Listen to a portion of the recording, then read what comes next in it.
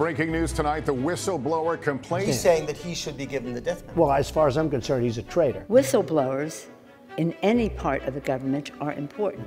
And he mentioned Eric Snowden, a traitor. Whistleblowers are everywhere, and whether we think they're traitors or heroes, their impact is undeniable. They are the voices of our conscience. Behind every major fraud, if you look hard enough, you will find a whistleblower. Whistleblowers were responsible for exposing more fraud than internal audit departments, internal compliance departments, and law enforcement combined. Bernie Madoff has been arrested. In the aftermath of the 2008 financial crisis and the failure to detect one of the most atrocious Ponzi schemes in history, the Dodd-Frank law was passed. Our mission is to protect investors. Whistleblowers were the answer to the fraud, and the Commodity Futures Trading Commission and the Securities and Exchange Commission launched their respective whistleblower programs. We're going to act like our hair is on fire. The main feature? A bounty. A financial incentive to call out wrongdoing. This is a very efficient system to uncover fraud, because instead of paying people to find the information, you pay people with information to reveal it. Once you place a price on whistleblowing, it sort of corrupts the act of whistleblowing itself. There's nothing wrong with whistleblowing being a commercial activity. We have commerce in every other aspect of society. I've done forensic investigations for 35 years, and I've investigated people who made billions ripping people off. Could it be possible to make billions stopping the scamming? And I hope that's true. I hope it will be possible in the future for people to make as much money stopping investment scams as they can make perpetrating investment scams. Securing the largest SEC award validates a business plan that I've had for years, but it's also just good at this point in my life to have that behind me.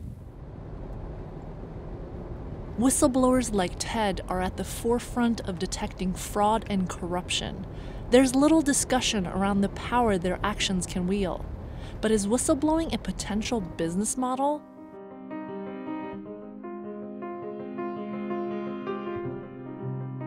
Had my father not been murdered, I don't think I would have ever become a lawyer. It taught me at a very early age that if I didn't look out for myself, no one else was going to. I needed to understand finance, I needed to understand law, I needed to understand international affairs. That was stamped into my consciousness at age 17. I think that my background and trauma, in a sense, prepared me for a perhaps disruptive role as a whistleblower in my industry. This is a picture of my father right before he was killed in Uganda, East Africa. He was there teaching gerontology, but he was also working with the American intelligence. This was a report, an investigation into my father's disappearance. Because his body had not been found, his estate couldn't be probated, his life insurance couldn't be paid, Social Security would not pay survivors' benefits. So we were penniless. I had to hire a team of lawyers to bring a lawsuit against the Uganda government. The key evidence in the case was they found his car. We were able to enter into a settlement with the Uganda government, which enabled me to go to college and law school. In 1997, I went back to Uganda to find my father's body. So that was the conclusion of my first forensic investigation. I'm Edward Siedle, and I've blown the whistle hundreds of times to the SEC over the course of my 35-year career. For as long as the American democracy has existed, so has it been an inviting home for swindlers and sharp dealers. The American worship for entrepreneurial freedom has often blurred the lines of aggressive salesmanship and unacceptable deceit. Consequently, whistleblowers have become increasingly important. Whistleblowing in America goes all the way back to before the Constitution was ratified. In 1863, the grandfather of whistleblower programs, the False Claims Act, was passed. It was something that we actually see today, which is unscrupulous defense contractors selling gunpowder cut with sawdust. But blowing the whistle was risky, so to incentivize people to come forward, a bounty was included. a percentage of total recovery. Since 1986, over $59 billion has been recovered by the government. That's thanks to whistleblowers. I really don't like the word bounty because that's, in my mind, that's not what it is. You should not have to bear all the costs for what you are doing for society and shining the light on this. Edward, or Ted like he's often called, started his career at the SEC. After 3 years there in 1986, he went on to the private sector. As an expert in money management law, as director of compliance, my job was to vigorously investigate, ferret out potential wrongdoing. But the better I did that job, the more likely I was going to bump heads with someone in senior management. And so it was a catch-22. Ted eventually blew the whistle on the company and got ousted. He spent the next 10 years starting and selling a company. Forensic investigations, both as an attorney as well as for himself, has been a key focus of Ted's for the past 20 years. People are being harmed, and there's no one opposing the perpetrators of the harm. Law enforcement doesn't understand investment fraud. The SEC has some conflicts and has less resources than it needs. State regulators typically do very little. People know that Wall Street rips them off. So given that reality, that Wall Street is in the business of scamming, who's going to represent the investor? And whistleblowers can do that. Fraud is very difficult to measure because so much goes undetected, but it is pervasive and it's expensive. According to 3 economics professors, 1 out of every 8 firms, meaning 13% of companies, commit wrongdoing. That means annual cost of fraud can be anything from $180 to $360 billion.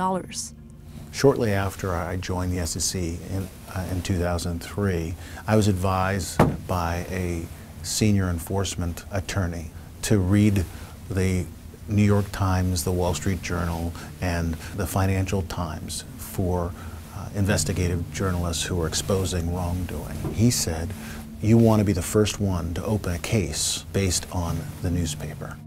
From 2004 to 2010, the earliest data publicly available, the SEC collected $6.2 billion from fraudulent activity. We were operating like beat cops, policing the financial markets without a 911 number. And we were losing ground.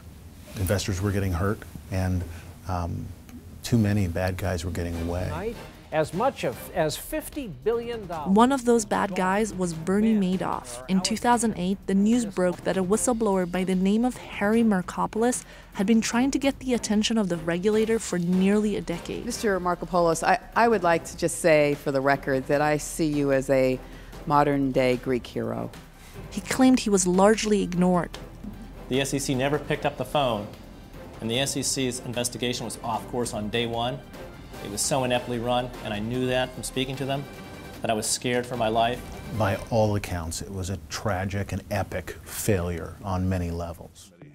The failure of the SEC to act on the many Markopoulos tips spurred an investigation. Worst financial crisis in modern times. At the same time, financial markets were collapsing. On January 20th, 2009, President Obama appointed Mary Shapiro as SEC chairwoman. She immediately created a working group to explore a whistleblower program. What became very clear is that awareness of wrongdoing was high, and that too few of those people who had knowledge were coming forward. The SEC working group constructed a program that consisted of 3 key pillars. One is the ability to report anonymously, which is the best protection against retaliation and blacklisting.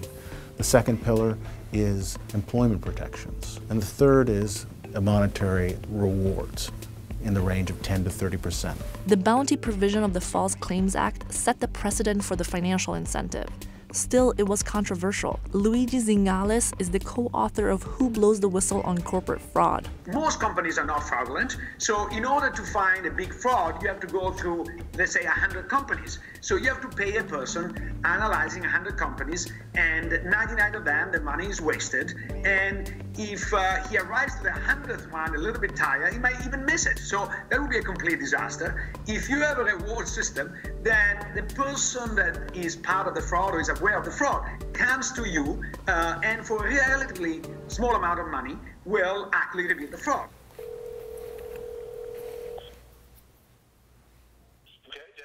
Hey, Chris. How are you doing? Doing great. You know, I was thinking about how if it hadn't been for you, I would have never really paid attention to the fact that there was an SEC whistleblower program. My initial response to Dodd-Frank was basically to yawn. I didn't view it as the whistleblower program as being particularly interesting at all. I thought it was a lot of talk and no action. But a client came to me and he said, I want you to file a whistleblower case on my behalf. But as I recall, you contacted the SEC before you even retained me as your counsel, didn't you? Yes, officially. Because I, as a trustee of the $10 billion Kentucky retirement system, have been made aware of certain illegalities. So I was shepherded into the SEC whistleblower program. The SEC didn't take action on that tip, but Ted was motivated by the potential. He filed 5 cases in the following 12 months. Once I had done an investigation and found an abuse, I have 2 choices. One is at the end of my investigation, I help my one client and walk away, or I help my one client and I tell the SEC so that thousands of others will not be abused. We are getting some news coming out of Washington, a settlement, $267 million. 5 years later, SEC fined JP Morgan thanks to tips from 2 whistleblowers. Ted was one of them. He was scheduled to get $78 million for his contribution. It's very rare that the media makes whistleblowing out to be as an exciting thing as it really is. And so this headline, whistleblower, I thought was very clever. I have lots of articles about my work from major media, but nothing quite as interesting as that. Whistleblowing really does capture the American imagination, but I like that article because it's one of the few that I think joyously proclaims good things can happen from this work. Ted got the final payment in June 2019, nearly 8 years after his initial call. Between the CFTC and the SEC, it ended up being $68 million. When the money finally comes in, you're exhausted. There may be moments when you're hearing you're getting money where you open a bottle of champagne or whatever, but by the time the money actually comes into your account, you're just exhausted. More than 100,000 JP Morgan clients were affected by JP Morgan's wrongdoing. And the SEC would not have known about that wrongdoing but for a whistleblower. What is the value of that? The value is 28,000 tips and nearly $2 billion in total monetary sanctions since the inception of the program. 500 million of that has been or will be returned to investors. That's thanks to 66 whistleblowers who have received $387 million in awards.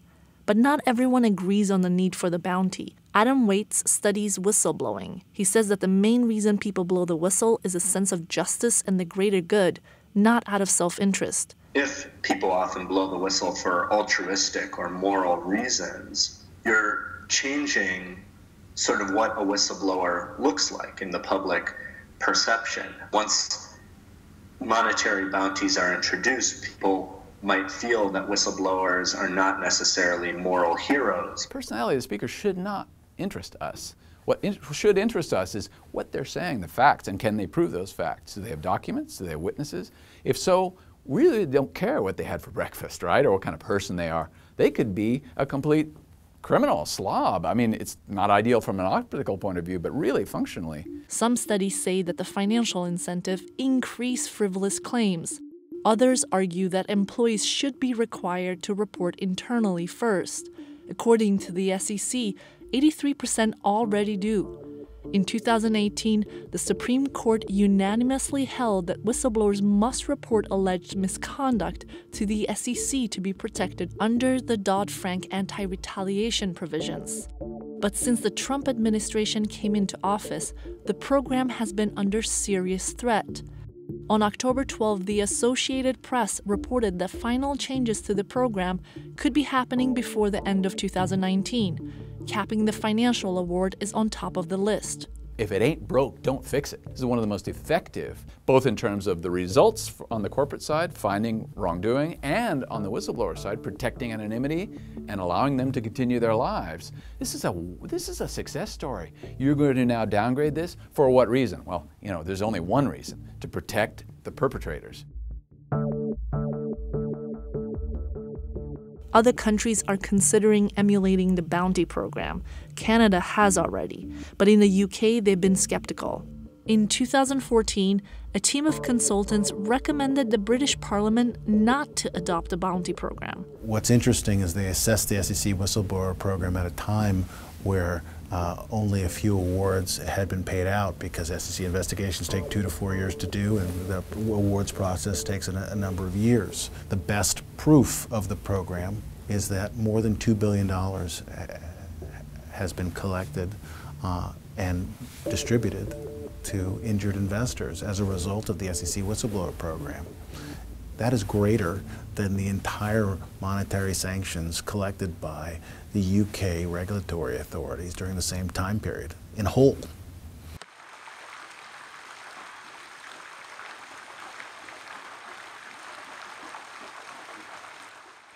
While whistleblowing under Dodd-Frank is a tempting business model, an award is extremely rare and time-consuming. It can take anywhere from 6 to 8 years from claim to actual payout. And more importantly, out of the 28,000 calls to the SEC, only 66 individuals have received an award. That's less than 0.002%. As far as a business model, it's a hugely risky proposition to take your life and your career in your hands and say, I'm going to do the right thing and I hope I get a payout. Because for every one that has any kind of payout, there are 30 or 50 or 100, they had all the right facts, but something about their case didn't interest the government, something about their case, there was a conflict with the people who were weighing it, they get nothing. Ted's clearly an outlier. He's a so-called citizen whistleblower with a rare combination of skills. He filed 5 cases until the JP Morgan complaint paid off. He's currently in the middle of 2 cases and hopeful that he could get an award from both.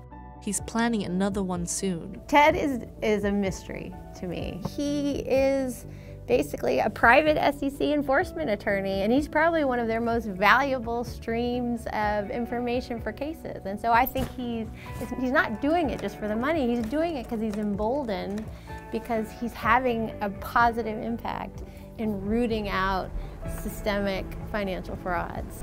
One of the things that I'm grateful for is that I've been able to make money doing something that inspires a lot of people.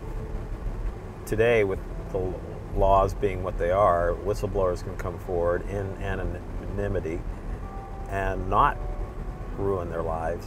I've said there are a million ways to make a million, but probably few as gratifying as blowing the whistle on corporate corruption.